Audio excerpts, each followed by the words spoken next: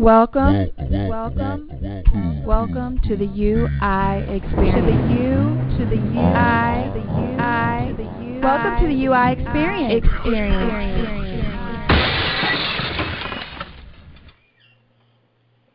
Good afternoon, those out in UI Radio Land, UI Nation, and every other part of the United States and all over the world that happens to tune in to listen to our show. I appreciate all of you and how you support this show.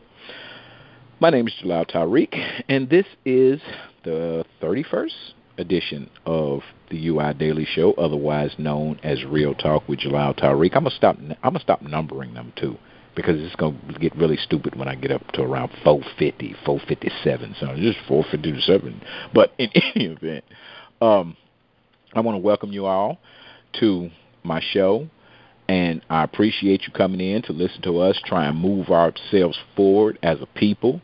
And I hope that in the future, people will join us in the chat room, and people will give their feedback on what we're talking about, tell us we don't know what we're talking about, give us kudos, thumbs up, whatever the case may be, whatever you feel comfortable with.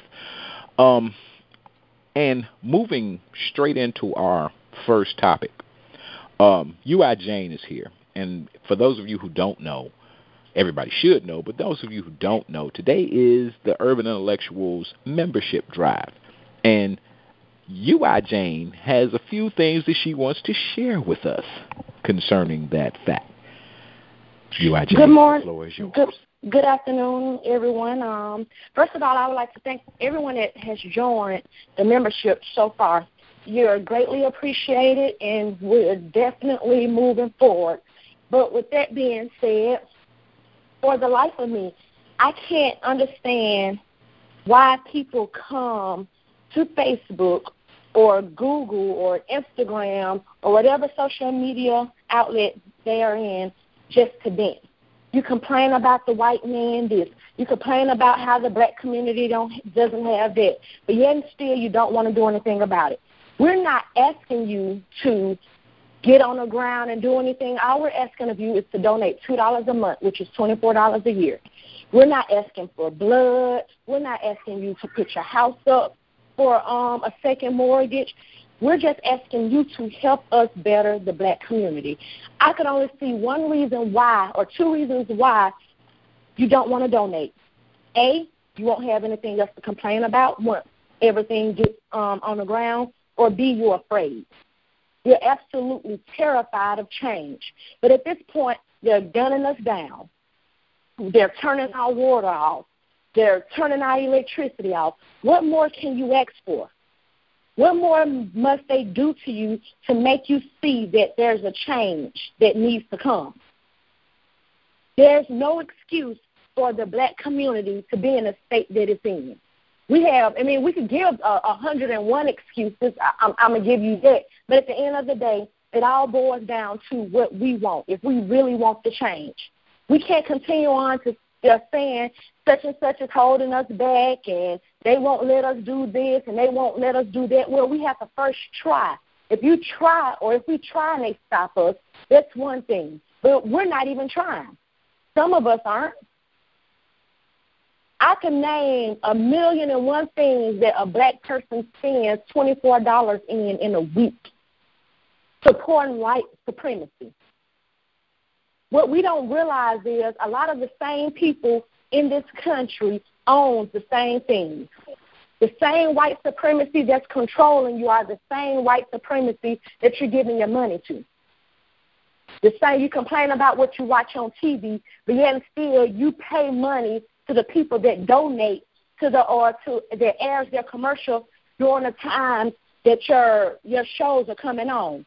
You don't like the way black women are portrayed on Love and Hip Hop, but then when you Love and Hip Hop, there's a Walmart commercial being aired, there's a McDonald's commercial being aired, there's a Popeyes, Church's, KFC commercial being aired. You're contributing to those things when you support and buy and shop at those places. So you're paying to see yourself being dogged out. You don't like how everybody on the first 48 hours suspects are black, but yet still you allow them into your community. And again, you support the people that air commercials during those times that sponsor these shows. And so in actuality, you sponsor these shows. Quit complaining and do something. And even if you don't want to be a part of Urban Intellectuals, that's fine. But stop complaining and do something. That's all. Hear, hear. I agree 100%. That is absolutely the truth. Back a couple of months ago, when I first started the boycott Facebook personal movement, when I started doing UI Tuesdays, and last week, a couple of weeks ago maybe, around my birthday, I took a whole week off of Facebook. I didn't respond to anything. I'd pop over there and read what was there. But I spent all of my time on the UI Nation website because I'm getting to that point now where I really, really, really want to deactivate my Facebook account. But I want to ease into it because I don't want people to think that I just disappeared, And it is good in the sense that it reaches a lot of people that might not be on UI, and it reaches a lot of people that I might be trying to basically pull to our page. However, I agree with you. We are absolutely hooked on forms of communication and avenues and outlets that basically make people rich other than us. And I think it's because a lot of people, and I'm going to try and be quick with this so we can move on to something else, and plus I can get everybody's take on this. But I don't think that people really realize what the true purpose of social media is. People think that social media,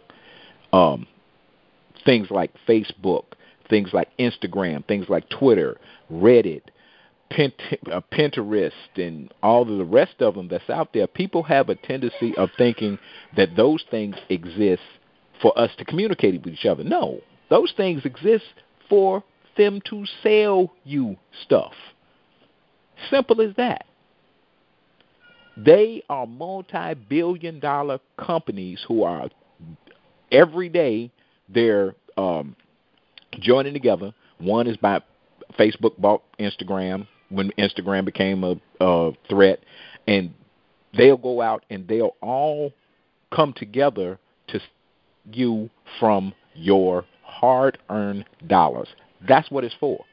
They do experiments on you in the background.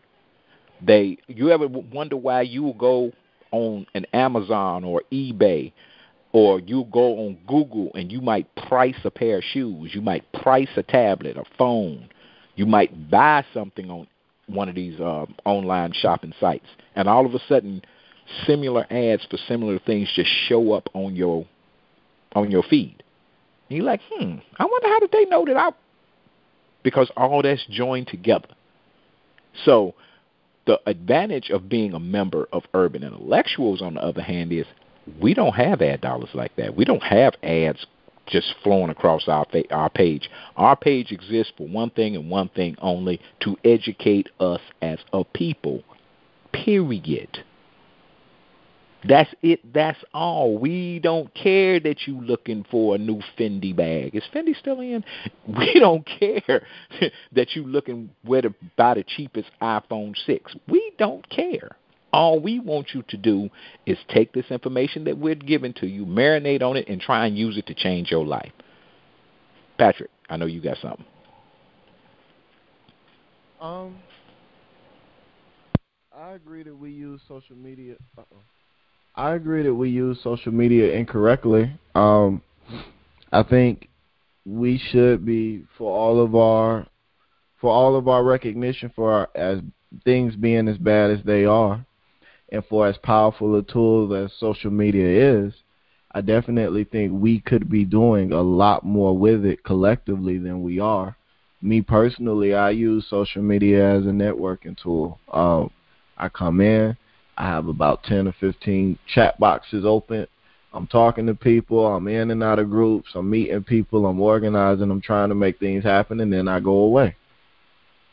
You'll rarely see me updating personal statuses. You'll rarely see, because for me anyways, personally, like, I'm sorry, Facebook, but I don't know you like that. Like, and that goes to, the people on my friends list, those that need to know my personal life and whatever, they have my phone numbers. We can talk. For everybody else, all of the other thousands of people that are just subscribers, they subscribing to see me promote other people or see me maybe talking about black issues or things like that. I just think we've become way too apathetic to the possibilities and what's actually happening behind the scenes when it comes to social media. We just kind of do stuff and put it out there and put it up there and not really concern ourselves with it. And in the black community, we could be doing a tremendous amount of good rebranding our own image through social media if we were to work it that way, or organizing instantaneously developed national organizations, international global organizations within a matter of weeks to months. If we actually were using it to its fullest capabilities, we could be doing some tremendous things through social media if we actually utilized it in a means that was productive for us. Absolutely. TB, thoughts, my friend? I think if people can go on websites and they can be a part of groups that their focus is like just posting ratchet videos, and they love that. It's like 300 people in this group, and all they do is just post these videos of people fighting and acting a fool. Okay, if you can take the time to be a part of that group, then I'm just wondering to myself, well, why couldn't you take the time to be a part of a group that's about trying to move people forward?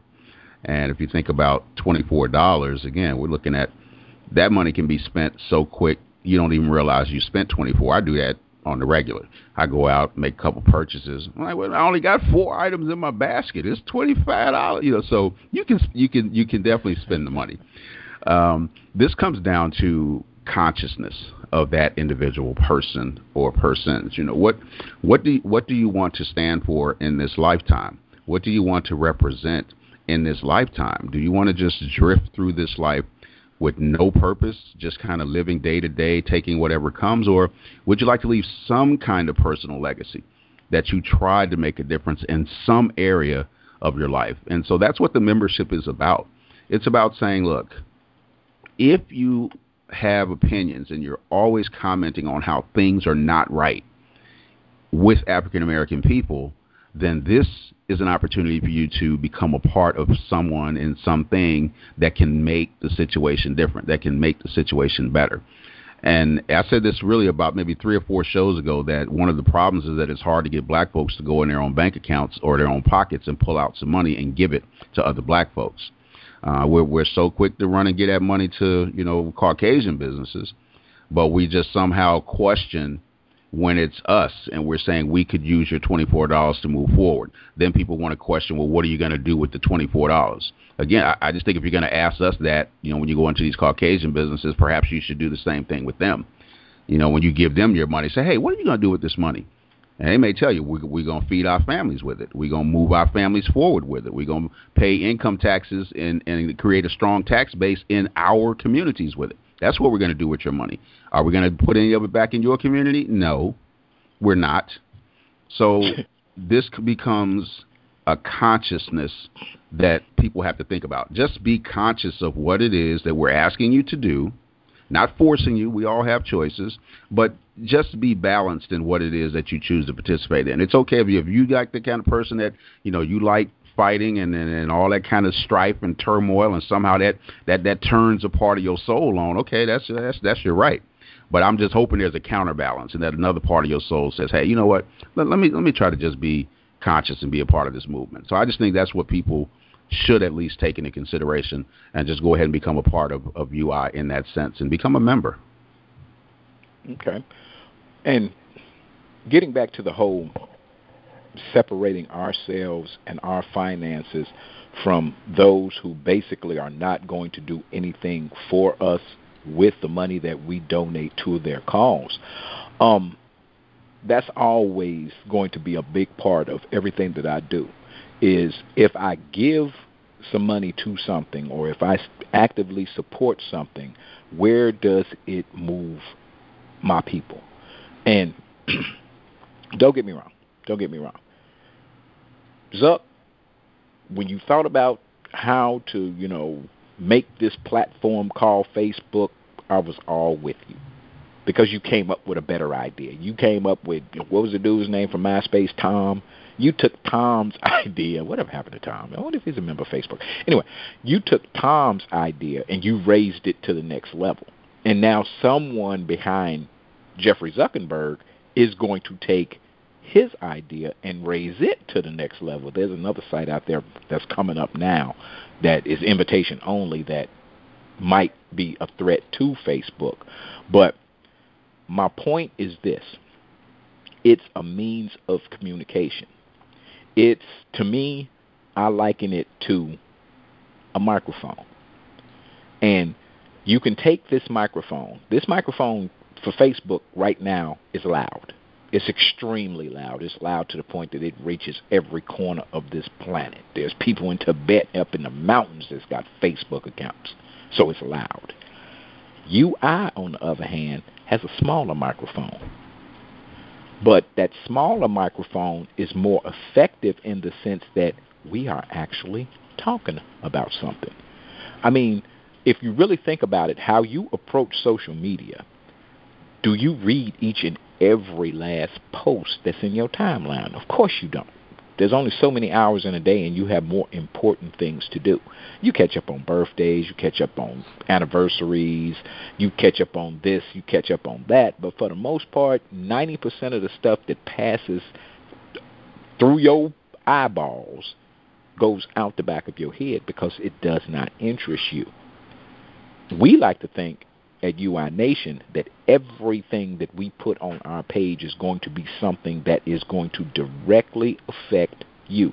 It might not individually say, okay, well, I'm laying in the bed and now this particular subject is in my bedroom with me. No, that's not what I mean.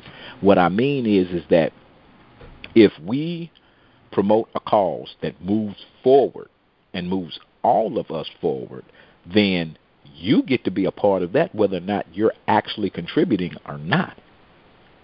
So why would you not want to actually try and join that and try and push that ahead? And with that, we're going to jump off of that. Better yet, no, I'll take that back. I have one last question for you, UI Jane. Can you explain a little bit of what are some of the benefits besides the personal ones of the pride that you feel with supporting something of your own? What are some of the other benefits that you get from joining UI? Well, some of the benefits include we're going to link you to black-owned businesses, and with that you get a discount by shopping and using these black-owned businesses. The main goal for us is to promote black-owned businesses so that our money, black dollars, could circulate back through the black community the way that most other communities do, the Jewish, the Hispanics, the Italians. All their dollars flow multiple times within their communities. So we're trying to promote blacks supporting blacks. The next thing is supports the activist side, where we're trying to go into the communities and go door to door if we have to and educate on politics, economics, the importance of education to build and strengthen up the black community. So those are some of the things that are some of the benefits that's coming with the membership. I thank you for that information. Okay. Before we get to our second topic, I want to kind of alert everyone to what's coming up on Real Talk. In the very near future, I am reaching out to our partners in the UI News Team 1. And what I want to try and do is I want to try and bring more of a focus on current affairs and things that affect us in a general sense or in a personal sense. And for those who are not following urban intellectuals from the news standpoint. We give our own specific brand of commentary on a lot of the issues that might be affecting us, a lot of the things that are happening in the news cycle.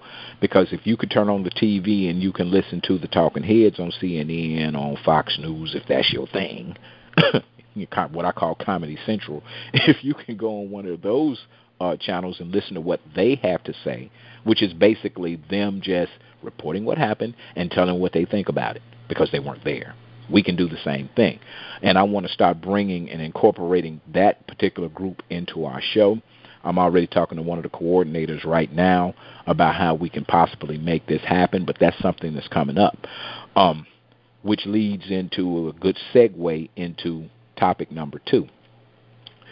I don't know how many people have read about it, and I'm quite sure that we have all, I'm fairly certain that most of us have heard that the Ebola has actually made it to the United States, other than bringing some white person home to actually cure them of an incurable disease, but that's a whole other story. Liberian man traveled to,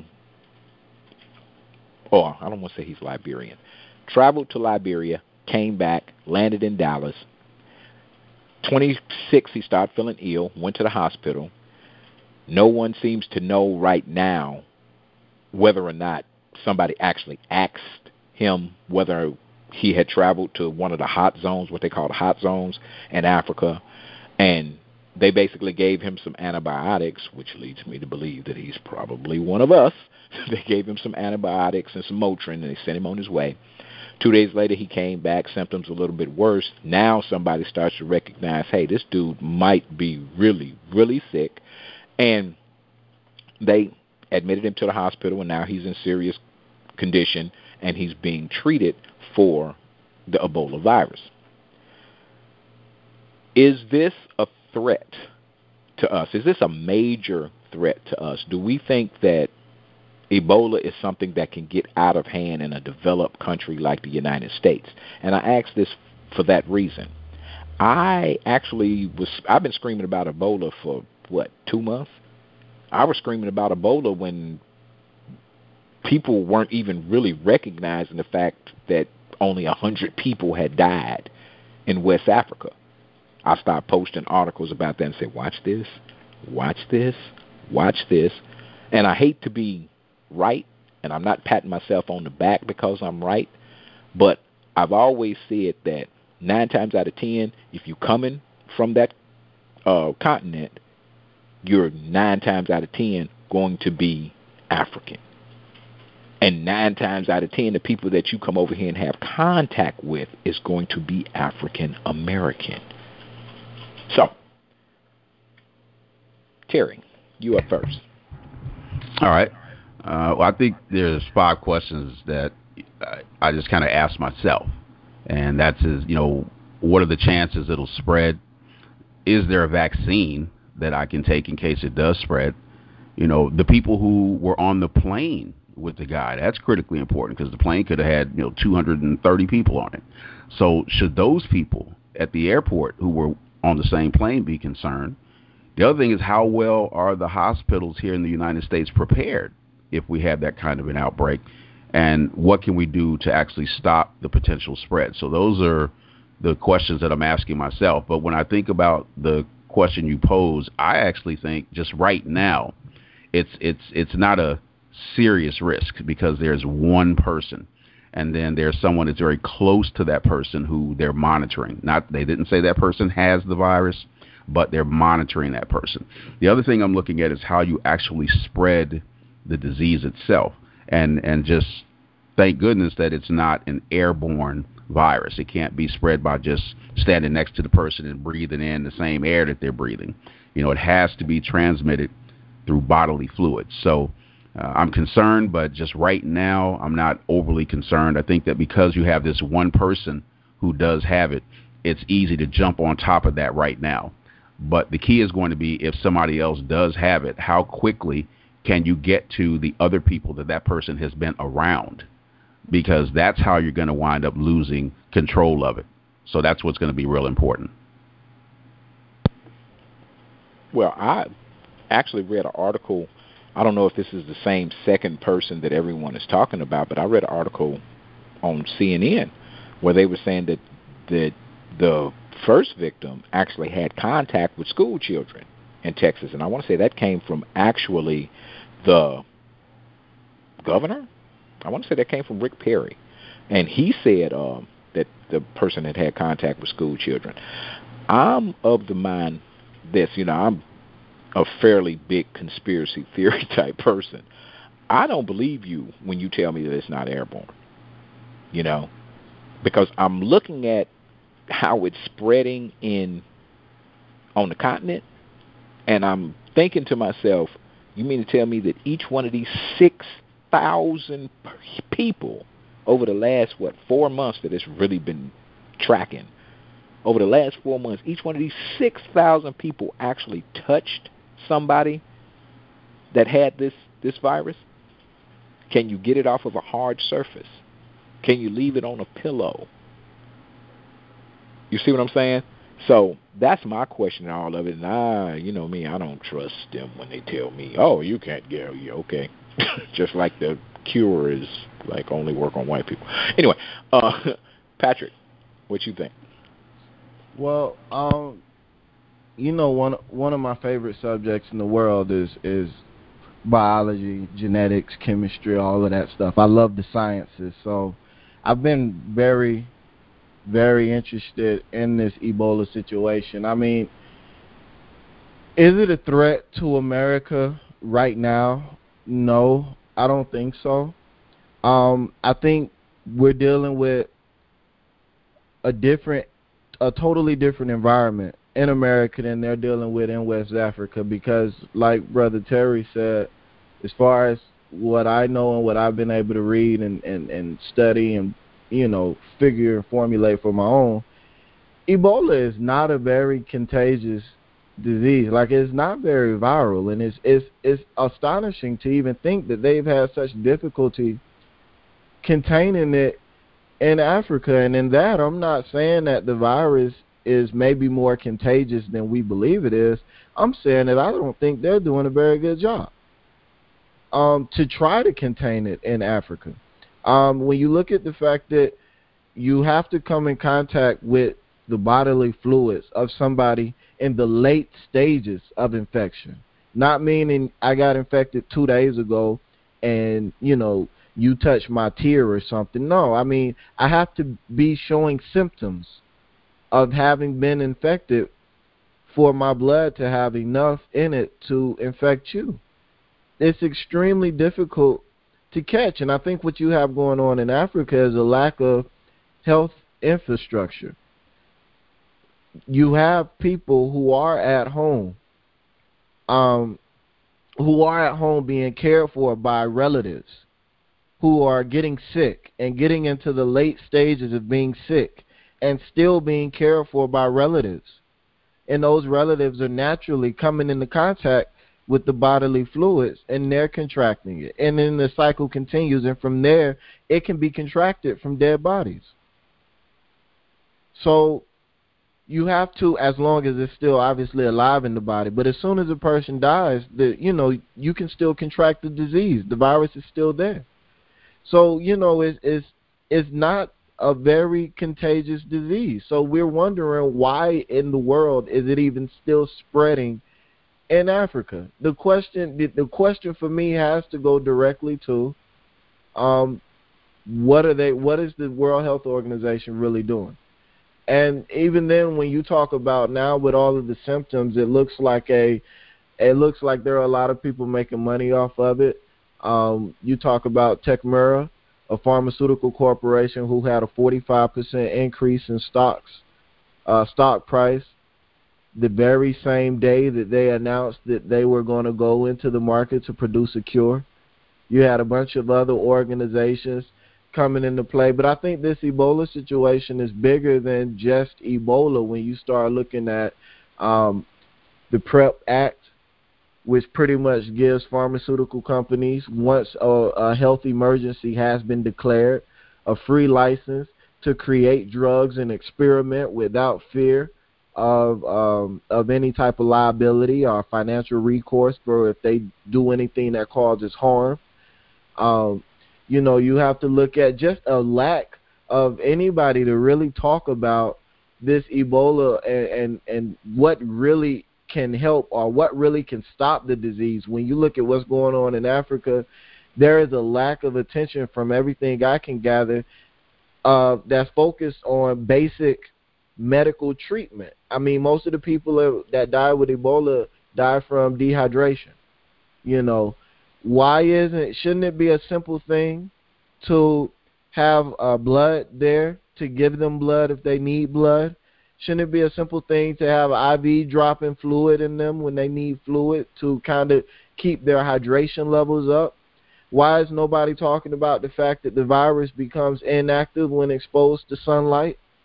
Why is nobody talking about the fact that vitamin C is vitamin D and vitamin C are extremely effective at causing the virus to go inactive? Vitamin C actually causes a Fenton reaction, which is, for those that don't know, is basically a reaction in the cell where the cell becomes a free radical and it destroys itself. And that's caused by something as common as vitamin C. Why is nobody talking about all these basic solutions to this problem, but instead we got all these companies gearing up, loading up with experimental drugs? They're in the lab creating all these new drugs. They're talking about all this advanced Z-math and all this other stuff. They got us all hyped up on cocaine with all this other crap that they're talking about, but nobody's talking about the simple things that are proven to work when dealing with Ebola. Nobody's talking about any of the simple things. And that's one of the reasons I think that it's not a real threat here in America. Our basic medical infrastructure is in place. We have the capabilities to quarantine people. We have the capabilities to give somebody an IV tap if they need an IV drip. We have the capabilities to give people blood if they need blood. We have a public that's already scared as hell of everything that comes out anyway. And in a lot of cases, the fear is annoying, but in the case of a pandemic or an epidemic, it's beneficial because people are more likely to go to the hospital. So it's just a matter of making sure that the hospitals, the people that are in there, are adequately staffed and adequately knowledgeable to be able to determine what's real and what's not, and to take the accurate steps. So I don't think it's a threat here.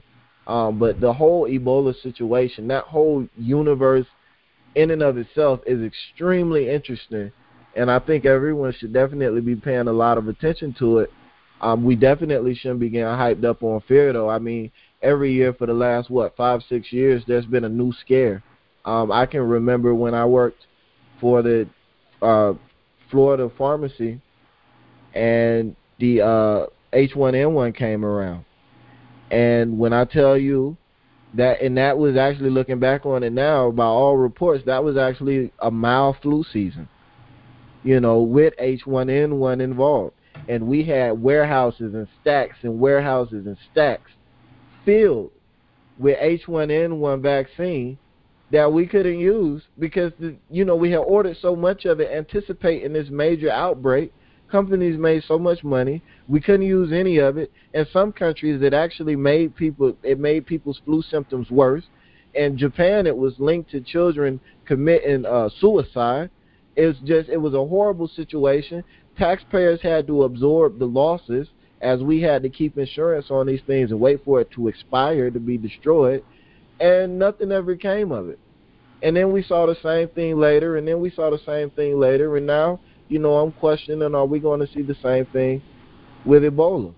And I'm not so sure if somebody actually came from Liberia and came over here, or whether a CBC somewhere actually had sloppy handling and something got out, which was the case when you talk about the avian flu pandemic, or a couple of the other things that they've recently admitted, that didn't actually occur naturally. We had it in the lab, and what had happened was blah, blah, blah, and it broke, and it got out of our facilities, and blah, blah, blah. So, that's another possibility. But I don't think it's a threat right now. Could it become a threat? Of course it could. If we handle this thing sloppily and messily, it'll become a huge issue. But right now, I just don't see it as a huge issue. For me, a bigger issue is dealing with the ensuing panic that's going to happen as people find out, and dealing with these companies that are going to definitely take advantage of the PrEP Act to make profits and harm people. And to piggyback on what you said, you are absolutely correct. Substandard medical care in some of those hardest hit countries on the continent, the Sierra Leones, the Liberias, even parts of Nigeria, which is the richest country in Africa, that substandard health care goes a long way toward helping that virus basically spread. Plus, cultural differences between how they handle their sick and how we handle our sick over here, too. That makes a lot of differences as well. You know, in their culture, you lay hands on a dead body before you put it in the ground. Or I read an article about one sister that took care and basically nursed back to health. I think it was 4 people in her family that had Ebola. And she nursed back to help all of them except, I want to say, the 12-year-old. He ended up passing, but that might be because his immune system wasn't quite as strong and robust as, you know, a grown person. But her mother, father, and I want to say an aunt or something like that, she nursed them back to health with none of the big space suits. She tied trash bags around her feet, had on 4 or 5 layers of latex gloves, and one little paper mask like you can buy at CVS anywhere in the United States, and she nursed her people back to health. Because, like you said, it's not really a very easy thing to spread, and basically there's no cure for it. But the treatment is keep the people hydrated, because people die of organ failure because of that dehydration.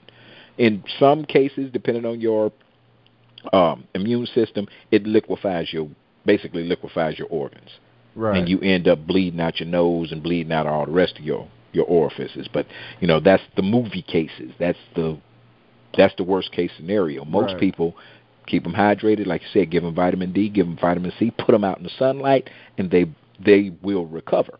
Because another thing that you don't hear a lot of people talk about is Ebola doesn't have this 100% fatality rate. Right now in Africa, with most of their health systems basically collapsing, it's still only killing between 45 and 55% of the people who actually catch it, which, you know, is kind of amazing considering the situation that they are in over there. But you can look at it as one way of pharmaceutical companies selling more drugs. Because you can best believe, if it broke out in Washington, D.C., where the white folks live, if it broke out somewhere where, if Bill Gates and his family caught it, you can best believe they will find some kind of way of curing it.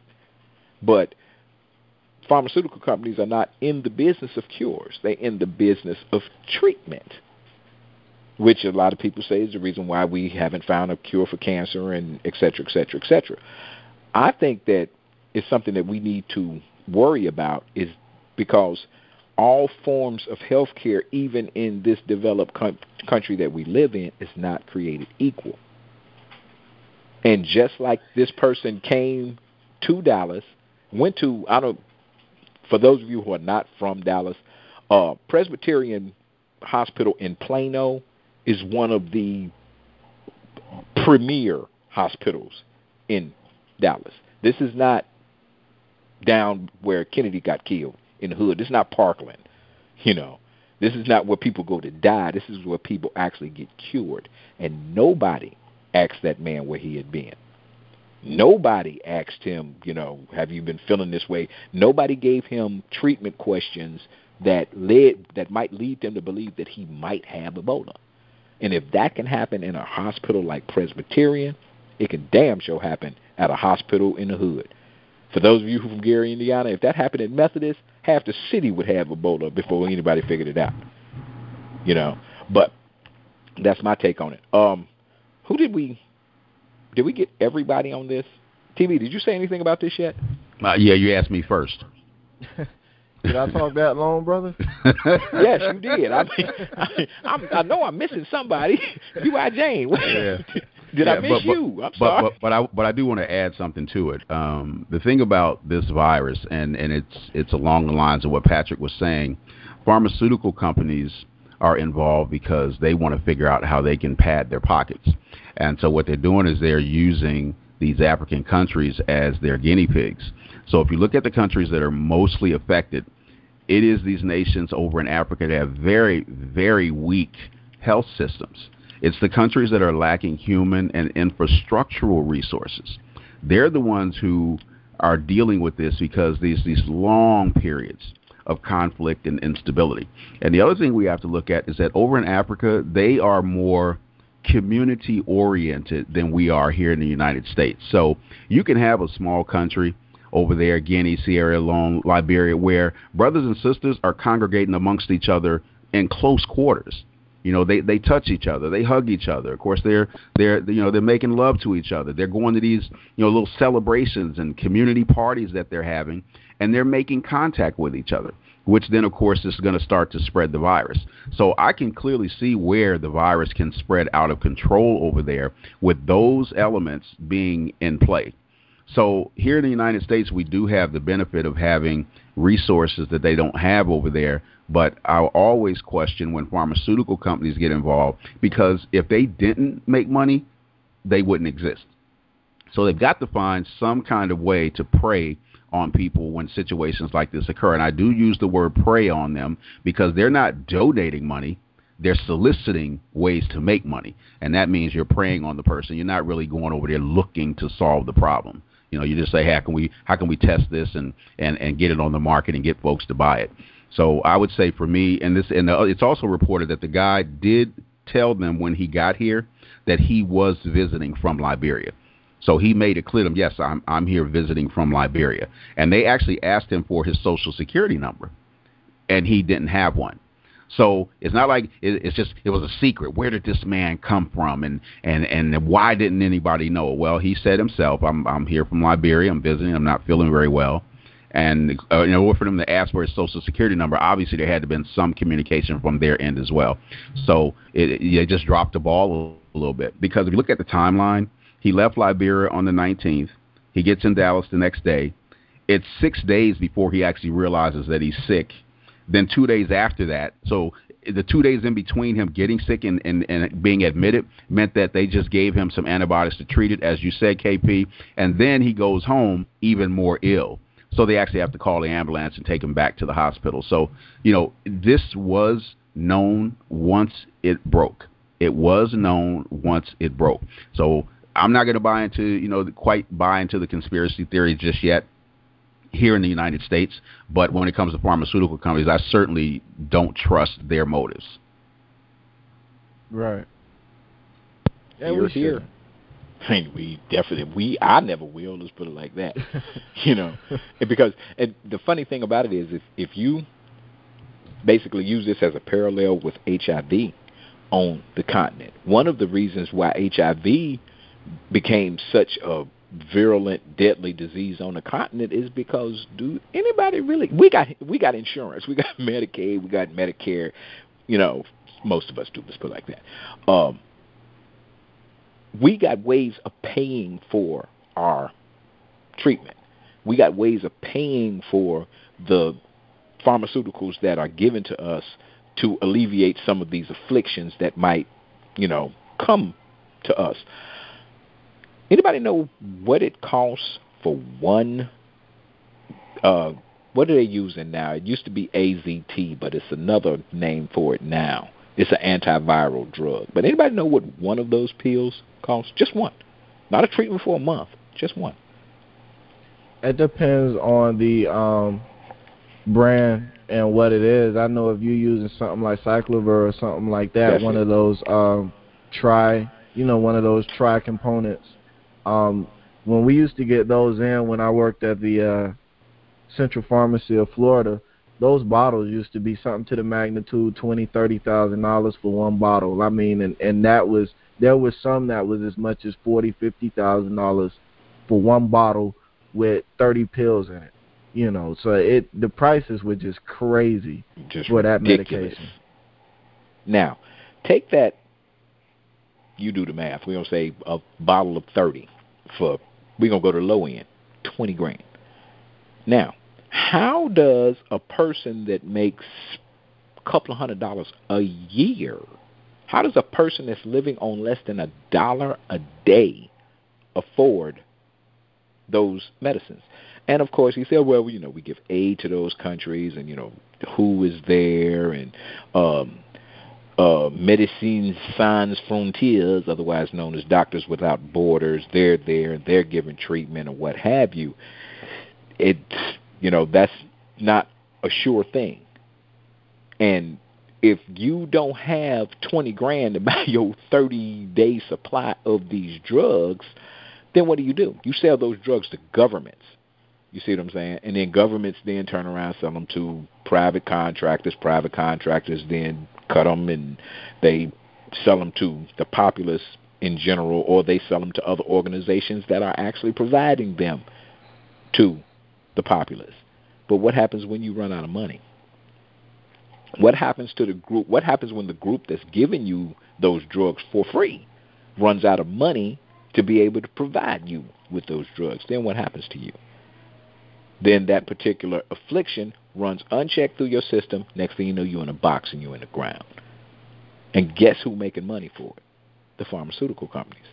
The investors in the pharmaceutical companies. That's what I hate about this situation with Ebola. Because I keep coming back to it, but we live in two different societies in this country. There is medical care for the affluent and the middle class, and there is medical care for poor people.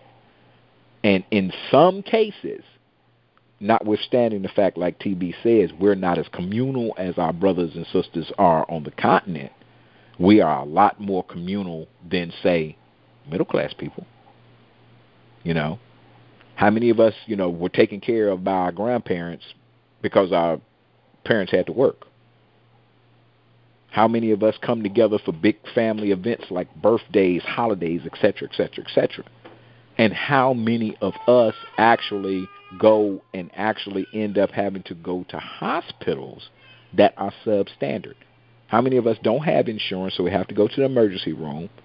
And like you said, once the panic sets in, it's going to be hard to distinguish between those who have the common variety run-of-the-mill flu and those who actually have Ebola. What happens when you sitting in the emergency room and the person next to you hawks up a Louis and the Louis got a little blood in it? What happens then? Now you got panic ensues.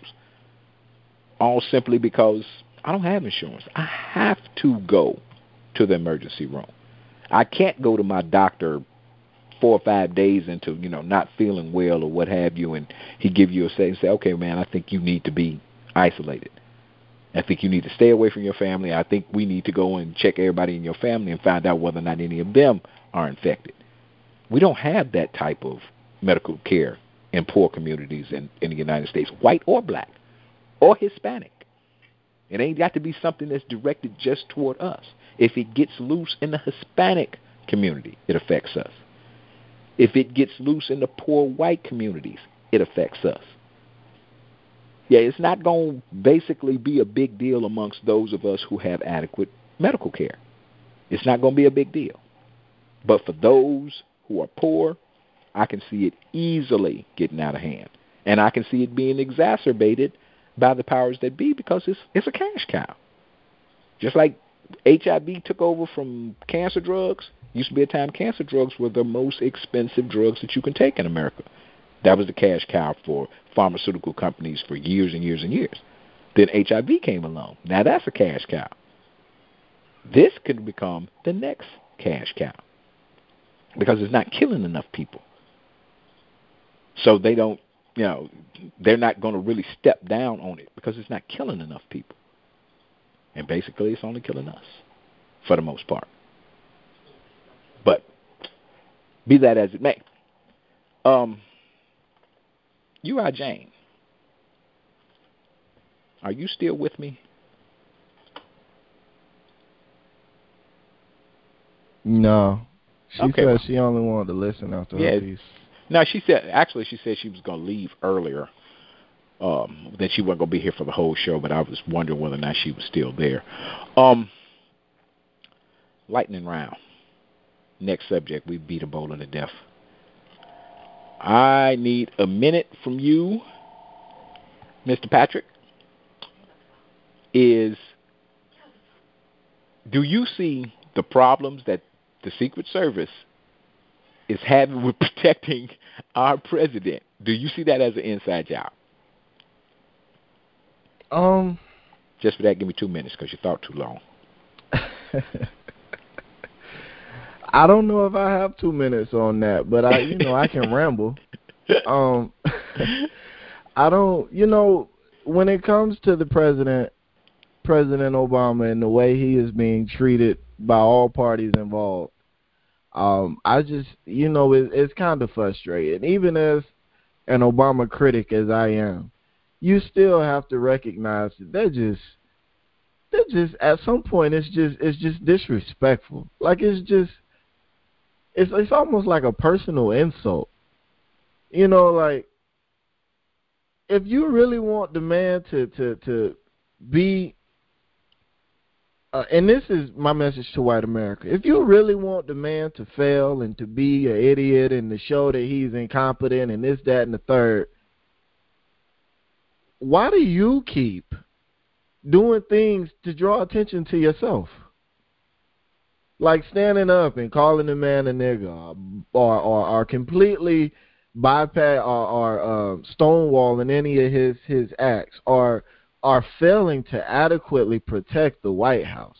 Like that's like the ultimate in foolishness. I haven't completely finished formulating my new word for foolishness when it crosses beyond foolishness, but I'm working on it. And as soon as I get it down, that's what I'm going to apply to this situation. I mean, I'm hearing, and I read briefly about an intruder got to the second floor of the White House. Really? They got into the perimeter, onto the yard, onto the patio, into the house, up the stairs before you caught them. And this is supposed to be the most secure installation on the planet Earth. Period.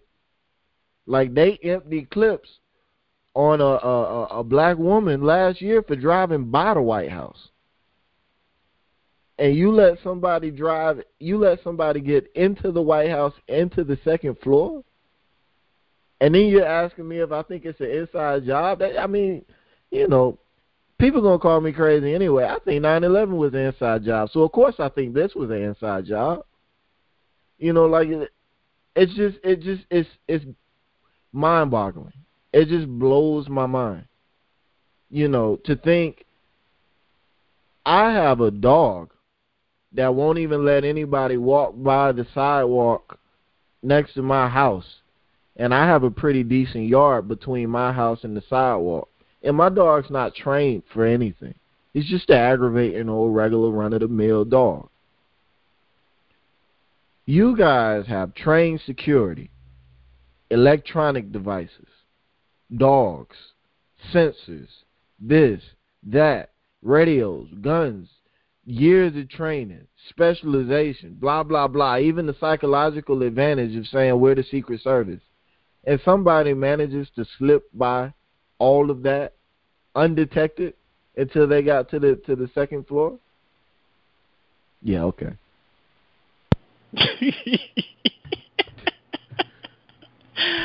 TB, give me two. Well, I'm in agreement. First of all, you have to look at the Secret Service and what they stand for, and it's supposed to be about one thing, and that is making sure that the Commander-in-Chief is safe and his family is safe, even at the expense of costing them their lives. And that's very important to know. They are supposed to be willing to sacrifice their very lives so that the President and his family can live. The majority of the Secret Service, including the head of the Secret Service, happen to be white people. They ain't giving up their life for no. Come on, man. You serious? I mean, let's be real on it, okay? You had an instance in 2009 involving the Secret Service where, remember that little white couple just crashes the state dinner, just somehow walks on in. Nobody really checks to see who they are. Why? Because they're well-dressed white people. So nobody says anything whatsoever. Then you got 2011. You got some clown with a semi-automatic rifle. He parks in front of the White House and fires off some rounds at the building. How does that happen? When, as Patrick just said, you had a black lady, she just cruising by, and you put her on the ground. But a fool with a semi-automatic rifle gets to park in front of the White House and let off a couple rounds. Then you got 2008 where they embarrassed themselves by getting some prostitutes and taking them from a strip club and going back to their hotel room to have them with just a good old time. You know, there's some clowns, man. There's some damn clowns. Then you got 2013, you got a Secret Service supervisor. He leaves a bullet in a woman's hotel room and then tries to force his way back into the room to get the bullet. It's like you're a Secret Service agent, and this is what you're doing. This is the type of misconduct you're involved in. Okay, then you have, again, 2014. You sit back drinking, and then you're drinking some more. And then now, of course, we have this instance where the guy jumps the fence, goes into the White House, and gets in the door before he gets tackled. And come to find out, there was a security alarm that was at the door, but staff thought it was too noisy, so they turned it off. All under this brother's watch. Now, this didn't happen when Reagan was president. This didn't happen when Kennedy, Nixon, nobody who was white. Did this ever, anybody tell me right now, did this ever happen this many times or ever when there was somebody white as the president? An answer, I got to say this, hell no. Wait. It did not happen. Yes, wait, there was that. No. Not to this extent. Bruh. Nope. There was that guy. No, that was something else, too. Thank you. 1, 2, 3, 4, 5. This is 7 instances under a president's administration. A dude shot Reagan. Right, but where was that? That wasn't at the White House. Thank you very much. John Hinckley didn't bust off around at Reagan right in front of the White House. Hinckley didn't climb the fence and go into the White House and let off a round. You know what I mean? And Secret Service wasn't drunk and dealing with prostitutes at the time. I mean, the bottom line is, again, this has just been a complete insult to this man's presidency. And I don't care who doesn't like him. You see, this is what gets me about Americans. We claim to be Americans. We claim to be so down, we're Americans. But even if you disagree with the president, you should respect the fact that that is the man in charge of making decisions for our country. All these Republicans that were president, and even some Democrats, when they were president, I didn't like their views. I didn't like their policy on anything. But I wasn't going to go against them because that's the person that's in charge, and we need to at least respect that and stand behind them. With this president, everybody's moving to the side and hoping that this man just fails. I said that again in another show. They wanted this man to fail from the moment he was president. They went on camera and made that statement, and you can see with the way the Secret Service is. The woman was grilled by Congress, or the lady who's the head of it, and all she had to say was she read a statement, just a plastic fake statement. Yes, I do acknowledge that we made some mistakes, and yes, we've got to find a way to do better. You're the Secret Service. You're supposed to be the top police and protection force on the continent, and you're doing these clown things and these clown behaviors that expose this man and his wife and kids to death or whatever else. You can now. If this doesn't deal with black and white, and if there isn't a little bit of racist behavior in there, then I just been living. I don't know. I just been in a fog for 50+ years. No. Okay. Well, this is my take as we get ready to go out the door because it's right at our break time at 2:00. This is my take. For one thing, yes, she did. She read a stock statement that somebody typed out on an old typewriter and just put it in front of her face, what have you. And she failed to mention the fact that it was 4 days before they saw the bullet holes in the wall where somebody had been shooting at the White House, I guess weeks before that. I think this is Obama's fault. I'm not even going to blame this on white folks. I think this is Obama's fault, and I'm going to tell you why. I think it's Obama's fault because or President Obama's fault, because he's been too soft on white folks. Every swinging dick in that office would have been fired. Because if that dude had on an explosive vest, he could have destroyed the whole White House. And you mean who turned that off? Who turned that alarm off? Your ass is fired. Matter of fact, I'm going to make some call. I'm going to get everybody in your family fired. You see what I'm saying? I mean, heads is going to roll. You want to get some of the Republicans to talk about? They'd have been talking about for the next week how President Jalal Tariq fired every white person in the White House. Everybody got to go. You see what I'm saying? Because my wife and my babies is in this house. And you telling me that you can't jump the fence, walk across the motion detectors, walk past our trained Doberman pinchers, Rottweilers. What do you do? Throw, like we used to do when we used to do burglaries, throwing like hot dogs and bologna, and they go run around the corner and eat. What do you do? Walk in the door, and that's a lie. Come to find out that was a lie. He only got to the door. As soon as he came in the door, we tackled it. Bullshit. He was upstairs. You see what I'm saying? And nobody had put an eye on him until somebody looked in a camera and said, "Who is that bald head stud right there?" Then they go search his car. A lot of people don't know about that or didn't talk about that. Go search his car and find 800 rounds of ammunition in his car. You see what I'm saying? That's how serious that was, really and truly.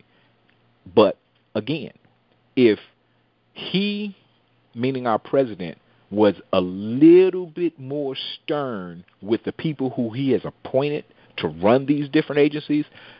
And another thing, don't get the wrong idea. The Secret Service, that's not their only job, protecting the president. They protect money. They are a division of the Department of Treasury. They got into the president protection game, I think, when Garfield got assassinated, or was it Lincoln that got assassinated? I have to go back and do it. Lincoln. Right. It was after Lincoln. That's how they got involved in it. But they are there to protect the money. Yeah, you're right. They supposed to lay down their lives for the president, but we kind of thinking that that's probably not going to happen if that situation ever arises. We pray that it don't, but if that situation ever arises, I kind of think it's not going to happen, right? But if I appoint you, Patrick, and I say, Patrick, your only job is to do this, that, this, and the other, and for some odd, strange reason you have a brain fart and you embarrass me across the world. Hey, look, Pat, you my guy, man, but I'm gonna make sure you get your pension. But you got to go, partner. You got to go. But he's the type of guy that if you look back at the people who he has basically let go, you've never really heard of him firing anyone. He accepts resignations, which we all know that's the government political way of saying you fired, is I've accepted the resignation of Terry Banks today. I want to thank him for the service he's done to his country. No, bro.